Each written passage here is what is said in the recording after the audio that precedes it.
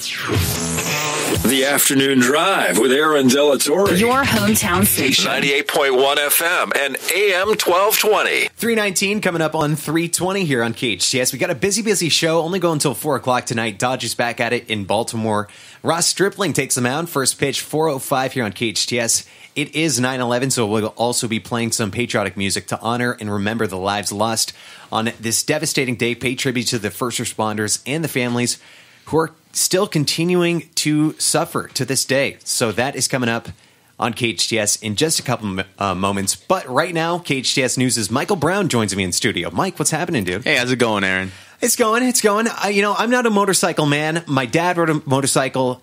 I was probably 8 years old. He told me to take it, or he told me the story of him wiping out once, and that was it. I've been out on motorcycles ever since then. One drives down the street right now. I can hear it in my headphones. I don't get the appeal. It's very dangerous. Are you a motorcycle guy yourself? I despise motorcycles. I actually lost a really good friend of mine in high school to a motorcycle crash. He was driving solo crash.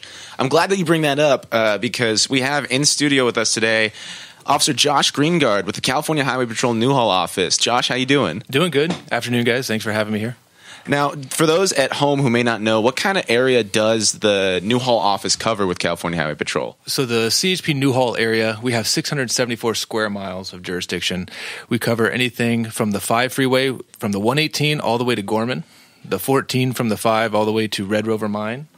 We have some of the 126 from where the 5 starts all the way to the county line, and we have a lot of county roads, San Francisco, Bouquet Canyon, some of the Old Road, some of the Sierra Highway. And yeah, it's a fairly big area for what we have. Gotcha. And are you a motorcycle guy? Not so much. I like to ride mountain bikes. Oh. But I think more of our listeners are wondering which sections of the freeway doesn't the CHP cover? Yeah. Where can they get away with speeding? All of them. Yeah. So going on then, we've been talking about here motorcycles, kind of teasing this out. That's why we asked you to come in today. We want to talk about motorcycle safety, just kind of to provide some context for our listeners. What's the number of crashes look like for involving motorcycles this year? So this year, 2019, this is the Newhall area only. We have 62 total crashes that involve motorcycles. We have 2,176 crashes total in our area, but 62 of those were motorcycle involved. So it's a relatively low volume of crashes, but we were talking a little bit earlier, that doesn't necessarily mean, that's not necessarily a great statistic though, right?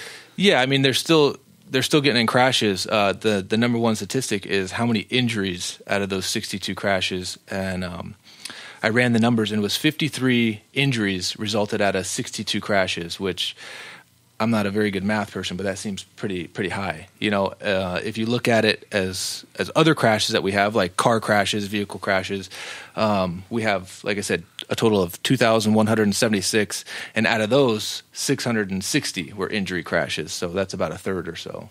So just, to kind of summarize all those numbers, 90% or so, like motorcycle crashes, have an injury as a result, whereas just a normal crash involving just a car, bus, whatever, that's like less than a third is what it's sounding like, result in some sort of injury. Yes, that's exactly what it is. Gotcha. Now, what's causing what are some of the chief causes of motorcycle crashes? Obviously, we've got impaired driving and distracted driving, but we were talking a little bit earlier about things like lane splitting and such. Could you maybe get into that? Yeah, speed and lane splitting are some of the main causes. You have your distracted driving where a vehicle pulls out in front of somebody.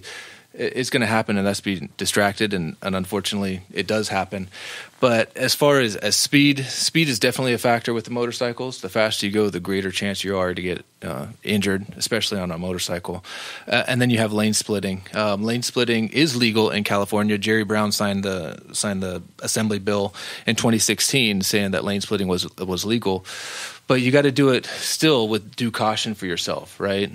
Traffic's moving 5-10 miles an hour, then totally, yeah, lane split 5 miles an hour faster than what the freeway speeds are doing, 5-10 miles an hour.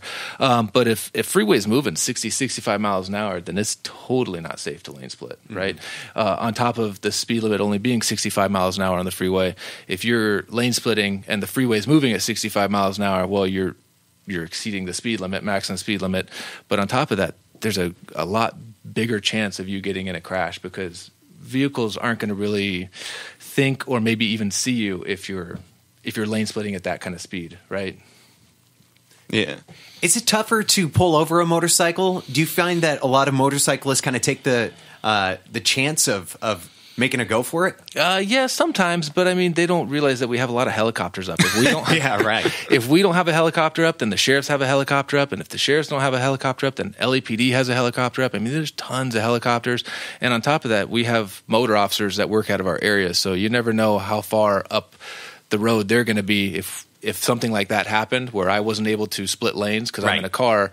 I just call my beat partner who's a motorcyclist, and he can easily do the same thing as that. So it is the afternoon drive with Aaron Delatorre. We have KHTS News' Michael Brown. Today we are joined in studio by a literal authority on the matter of traffic safety and roadway etiquette. He is CHP's Josh Greengard joining us in studio. Have you given out any tickets today? No, I didn't give any tickets out. My job, public information officer, I just do this, right? I deal a lot with the media. I deal a lot with the schools and anything else that comes up. So what's today look like for you then? Today, like I said, a public information officer. I'm also in charge of community outreach. So I don't know if you guys know this. The sheriffs are having their annual chili cook-off at Pitch's Detention Center. I know you guys ran a story last year of the CHP Newhall area winning People's Choice Awards for our chili cook-off. So we had a mandatory chefs meeting, and I'd like to say I'm one of the chefs. So we had one of that this morning, and then I just had some office stuff I had to deal with, and now I'm here. Awesome. Now, I'd be remiss if I didn't ask you this since we got you here in studio and we have you on air. Mm-hmm. What's the craziest story that you can recount, either that you experienced or a buddy of yours told with the California Highway Patrol just on duty? What's the craziest thing? Oh, it's going to be a pursuit. I mean, unfortunately or fortunately, how you look at it, pursuits are very, very exciting. And they're very, very dangerous. So it'd have to be one of the countless pursuits that I was in when I did work the road and push the black and white up and down the streets. And how long ago was it that you were doing that? So I worked the road from 2008 to 2016, 2017. So 7 or 8 years I worked the road, and then I got this position for the last couple. So. And you spent most of your time in CHP here in the Newhall area, right? Yeah, I was born and raised in Santa Clarita Valley.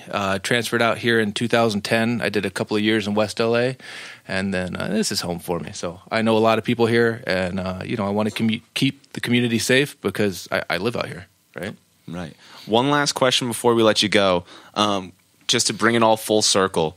What are some things that motorists, motorcyclists, anybody who's on the freeway, what can they be doing to make sure that they're taking, the safe precautions and making sure that there's less crashes on the road? Yeah, we got to remember, everyone on the freeway is going to a destination, whether it be to their moms, their dads, works, wherever they're going, they want to get there safely, right? No one has the intentions of wanting to hurt or get in a crash. So you have to take that responsibility, whether you're in a motorcycle or a car, to just share the road and to do your due diligence, pay attention to the road, and just drive safe. Awesome. Well, that's all I got, Aaron. You want to ask him here? That's it. Ask him about your traffic tickets? No. Not today. Thank you, Michael Brown, KHTS News. Go to hometownstation.com for all the latest news in and around the SCV. I want to thank CHP's Josh Greengard, the Public Information Officer. Is there a website we can go to keep up on all the latest news? You can always follow us on Facebook. You can follow us on Instagram at CHP Newhall, or on our Facebook, which is also at CHP Newhall. At CHP Newhall across social media. Thanks so much for coming in. We're going to take a quick break. Stay tuned. Traffic coming up.